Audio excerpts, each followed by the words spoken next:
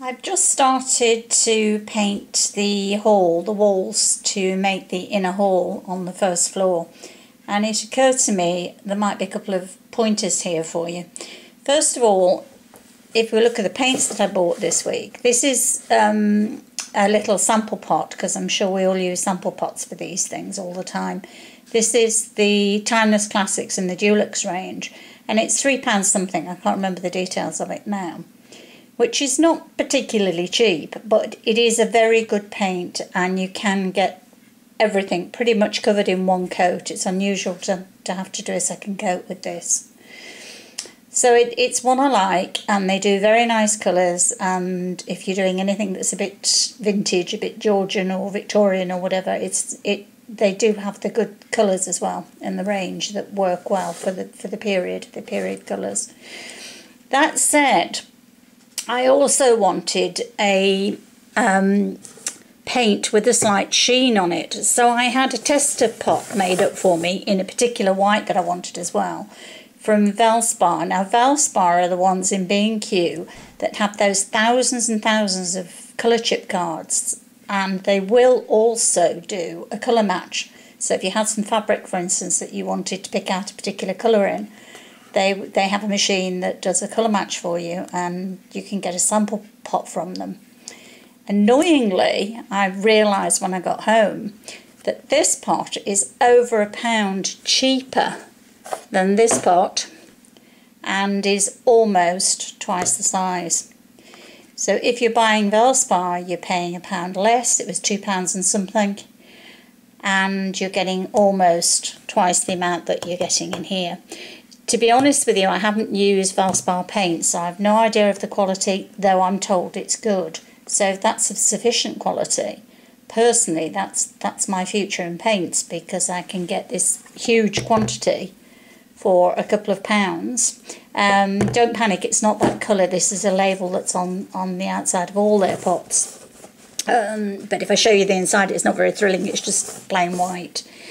So have a look at those before you do anything else. Go to B&Q and have a look at the Valspar range and have a think about that, because that's a very cheap way of getting more paint than you'll ever need on a project, and in absolutely any colour that you want. The other thing I thought that I might share with you, which is useful, is what I stand things on my work table. My work table is fairly scruffy, and it's got paint marks on it and stain marks on it and all sorts. But I don't want it to get too bad, because it's going to get unusable. So I try to put things underneath when I'm working. And for painting, I use one of these really cheap plastic, I'm hoping you can see this, one of these really cheap plastic chopping boards that you can get pretty much anywhere for not very much. Go and have a look in Aldi type shops. I can't think of a name of one at the moment, but you'll know, the sort of pound shops, and you'll find loads of these around. And the reason they're useful, they'll clean up quite well. So I mean, I've been using this one a long time, and it's hardly beaten yet, and it will move about. So if you want to turn your thing around while you're trying to paint, it's nice and easy. It slides around your table. That said, I have another one here that's absolutely covered in paint, which it shouldn't be, because strictly speaking, this is what I use, or should be using, let's turn it over, for gluing. And this is one of those silicone mats. Again, they'll come in all colours and shapes and sizes. They claim that it's a baking liner. You can claim that you put them in the oven at any temperature basically and bake on them, and nothing sticks. And that's the advantage to these for working on. For gluing, I try to keep that for gluing, though I'm very naughty, and you can see I also paint on it. But glue or paint, it doesn't matter what you do with that. If you stick that in the bottom of the bath and run some warm water on it, or a sink if your sink is large enough, it will come really nice and clean, nice and easily. So I've got this cheap stiff one.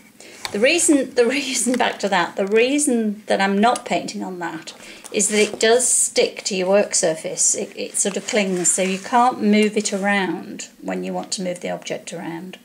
So again, a stiff, cheap plastic mat for painting so that you can push your object around. This one, because it will stay in place on your work surface and you can wash all the glue off for gluing.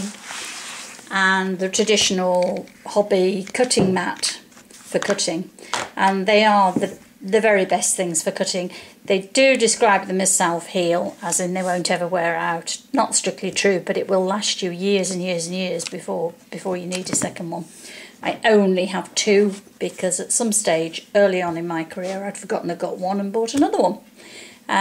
But cutting mats are really good. They've got marks on them which will help you measure things when you're cutting and to keep your lines straight. You can put a metal ruler across the lines as a guide, so that's useful. And it's exactly the right texture underneath your knife. It won't blunt your knife and it will let you cut most materials easily. So those are the only 3 mats I actually use, and they are 3 different things for 3 different purposes basically.